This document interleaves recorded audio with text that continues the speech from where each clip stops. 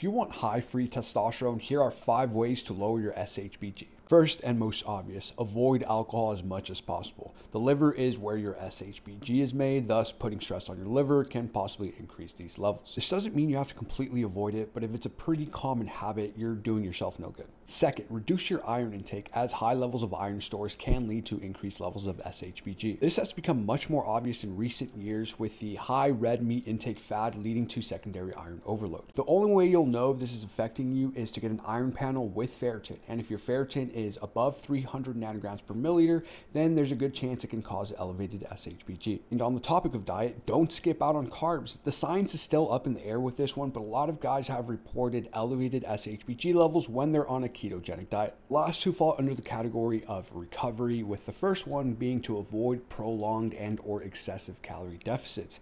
This can be fixed by going back up to maintenance and or getting up to a healthier body fat level. And lastly, stop overtraining, as intensive, excessive exercise can lead to increased SHBG. Recovery is just as important as training. All this being said, if your levels are within the normal range, you're likely chilling, as SHBG is not your enemy. It's only when it's above the reference range that you should focus on finding the root cause.